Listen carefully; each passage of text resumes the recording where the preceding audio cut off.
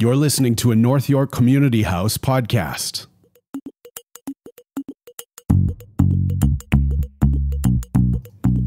Welcome to New Generation. We bring you voices from North York Community House to share stories of love, community, and family. Personal stories that connect us all.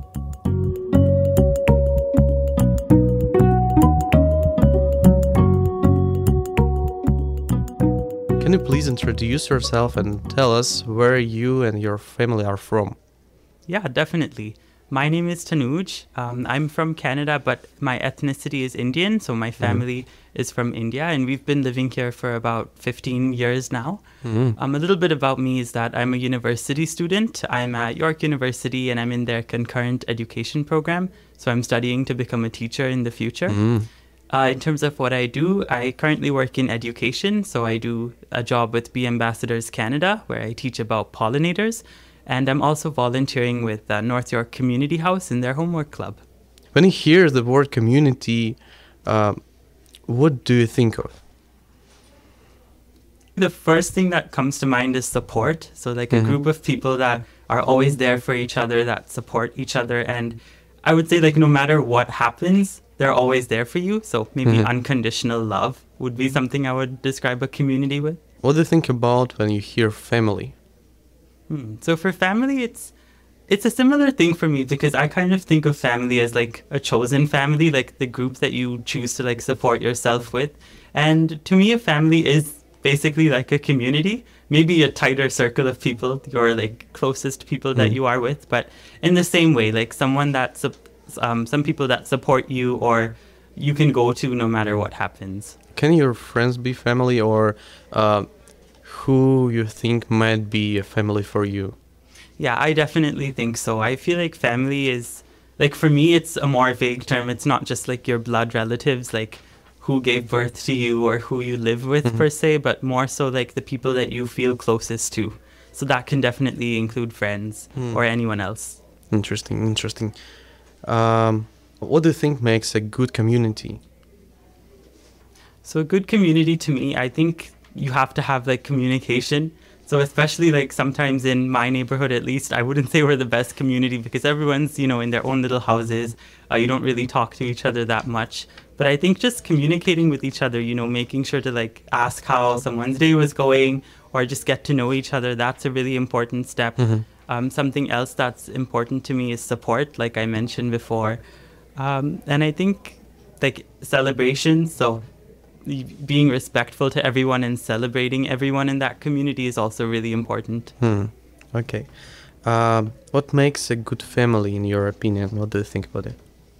Yeah, I would say the same thing for family as well. Like just being sure that you're respectful to everyone, you talk to each other, get to know everyone in your family and be there for one another.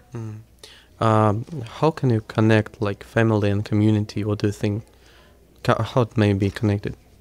Yeah, that's a really good question because sometimes family stops at like the wall of your home and everyone else, people might think like, oh, who cares about what happens to anyone else? I'm just here to like care for my family. I think it's important to see like all humans as brothers and sisters or however else you want to think about it. Like know that family isn't just defined by who you associate with by your blood or anything like that. It's more so humanity. Like your community is also your family. So trying to expand your mindset. Interesting. What do you think about love in family and a community? How can you connect what you just explained with love? I think for me, love is like sometimes you define love as what you can benefit from someone. Like you might think you love someone, but it's more so because they have like something to offer to you or something that you're benefiting from, whatever that might be, companionship or anything. And then as soon as that ends, that relationship might fall apart.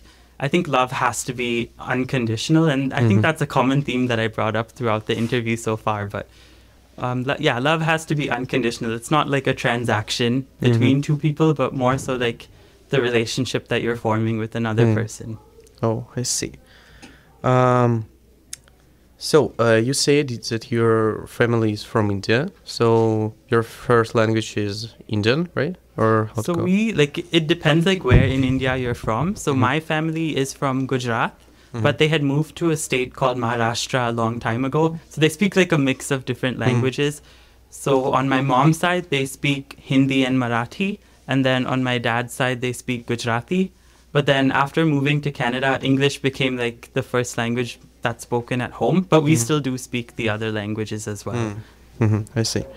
So, do you know how to say a community or do you know how to say community on language of your parents? On your I think, I'm not sure if it's a direct translation, but you could say Sathiya, which means a group of people that are close together. Okay. What about family? Family would be Parivar. Palival. Yeah. Oh, interesting. When you say it on your language, what does it mean? Yeah, there is like a few events that come to mind, especially in terms of community. There's this organization like similar to North York Community House. It's the Gibson House Museum. And when we first moved to Canada, like my parents were new here, like they were struggling too. And that organization like really took us in, and they made us feel like part of the community. Like they invited us to events, they didn't treat anyone differently just because they might not speak a certain language or talk a certain way.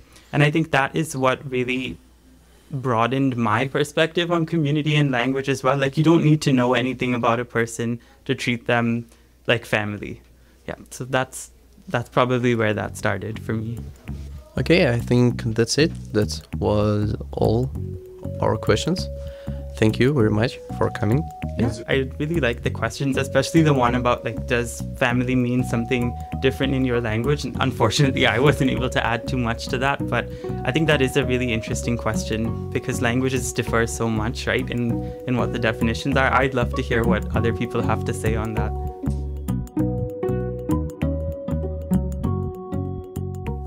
Thanks for listening to our podcast. This podcast was made with love by youth at the North York Community House. This podcast was generously sponsored by IRCC, Immigration, Refugees, and Citizenship Canada. You can learn more about the North York Community House at nych.ca. If you like this show, please share it with your friends and family and tell a neighbor about all of the exciting things happening at the North York Community House. Okay, we'll see you again next episode. Thanks for listening. Bye for now.